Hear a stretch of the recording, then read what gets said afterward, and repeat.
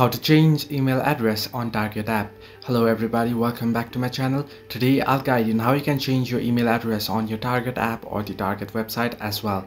Now, if you want to change your email address, now the process is similar on the app itself as well, but I'll be showing you here on the browser. Now to do it on browser, all you can do is you can head into target.com. You can open up your browser on your device, any browser that you want, and there you want to search in for target.com and you'll be headed into here. And now here you want to make sure you're logged into your account.